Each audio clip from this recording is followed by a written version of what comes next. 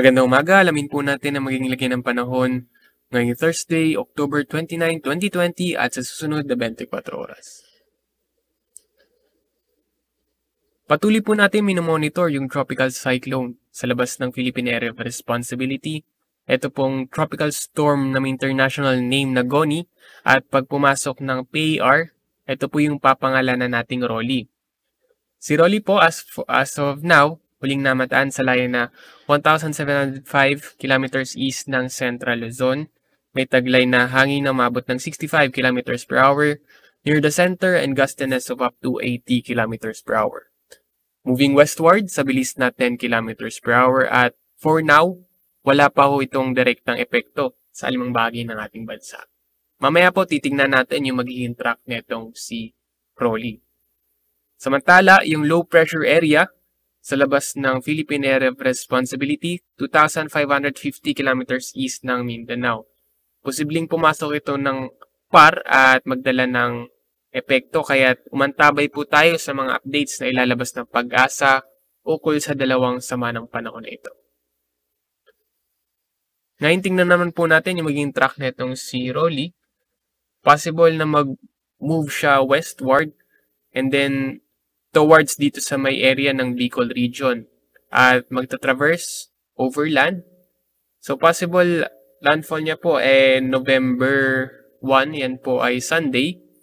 At papasok ito ng Philippine Area of Responsibility by morning. This morning or mamaya pong hapon. So mag-move po siya westward towards Bicol region on Sunday and then magta-traverse overland and then exit po dito sa area ng Southern Luzon.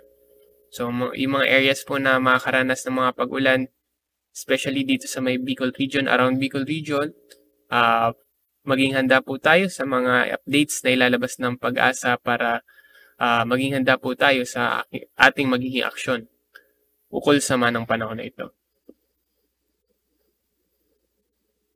Within 24 hours, makakaranas po ng makulimlim na panahon and then may mga pag-ulan dyan po sa may Northern Luzon, dyan po sa may Ilocos Norte, Payao, Batanes, Cagayan kasama na po yung Babuyan. So, makulimlim po yung panahon and then may mga kalat-kalat na bagang pag-ulan. Dala po yan ng northeasterly surface wind flow. Pero yung nalalabing bahagi ng Luzon, kasama po ang Metro Manila dyan, fair weather po sa atin. Bagay maulap hanggang sa maulap yung mga kalangitan and then kung ulan man, mga isolated rain showers lamang po. Diyan sa may lawag, agwat ng temperatura ay mula 25 to 32 degrees Celsius, sa Baguio 16 to 24, Metro Manila ay mula 25 to 33 degrees Celsius.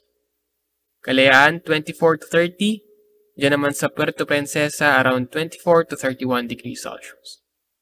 Sa Tugigaraw 23 to 31 at diyan po sa may Legazpi around 25 to 32 degrees Celsius.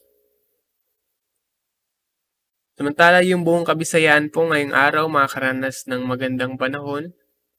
Bagyang maulap hanggang sa maulap yung mga kalangitan and then kung ulan man, isolated rain showers lamang po pagdating ng hapon at gabi.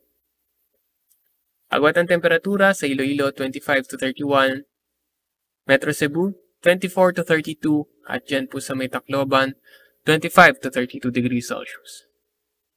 Para naman sa Mindanao, yung Caraga at Davao po ay makakaranas ng makulimlim na panahon and then may mga kalat-kalat na pag-ulan at pagkidad pagkulog dala po ng ITCs. Pero yung nalalabing bahagi ng Mindanao po, fair weather din po yung magiging panahon, isolated rains nga lang.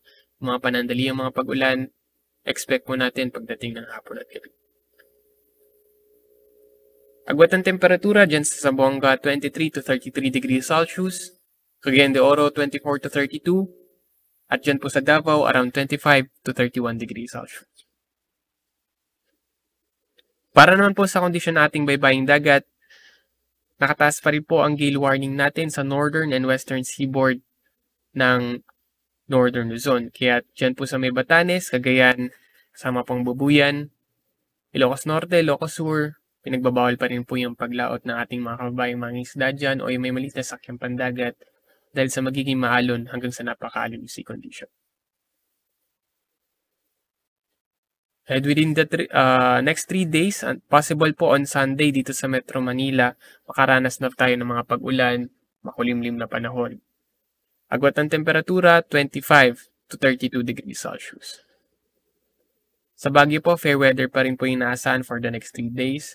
16 to 24 degrees Celsius yung maging agwat ng temperatura.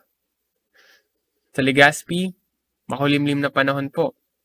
Expected tomorrow until Saturday, and dahil dun sa papalapit na bagyo, posibleng makaranas na po sila ng pabugso-bugsong malakas na hangin at mga malakas na mga pag-ulan. 24 to 31 degrees Celsius maging agwat ng temperatura. Metro Cebu, possible on Sunday din po, makaranas sila ng mga pag-ulan dala ng bagyo.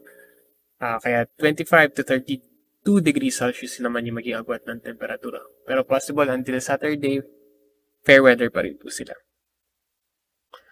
Sa Davao naman, fair weather for the next 3 days. Yung in-expect po natin magiging panahon. 25 to 32 degrees Celsius naman yung maging agwat ng temperatura.